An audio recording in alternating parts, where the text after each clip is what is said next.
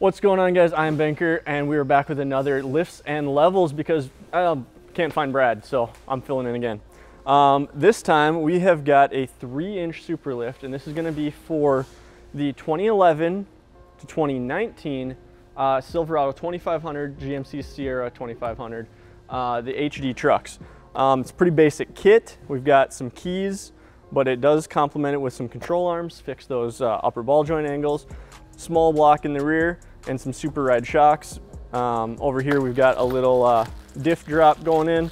So very basic, but it's gonna give you a little bit better than a leveling kit quality ride and performance out of the truck. So we're gonna get this thing thrown in and show you what it looks like on it. All right, so we got the 3-inch lift installed in the 2500 here. So let's take a look at the components of what makes this thing go.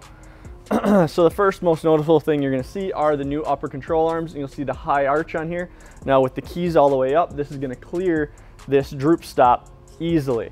That's the biggest component with these kits, these trucks. You know, the upper control arms, the weak link. When you crank the keys up, this fixes all of that.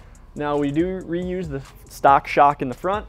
Just put some spacers on some longer bolts, get you that same travel, basically makes the shock body longer without interrupting the usage of it.